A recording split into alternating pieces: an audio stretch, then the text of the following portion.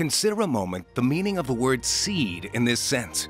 Moffat's translation in modern English properly translates it dynasty.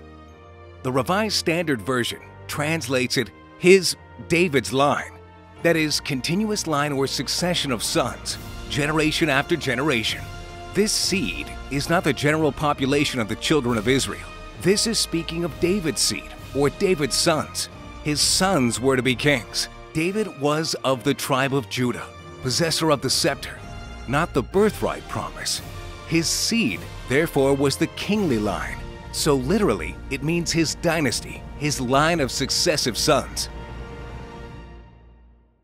Subscribe to this channel for upcoming Herbert W. Armstrong content.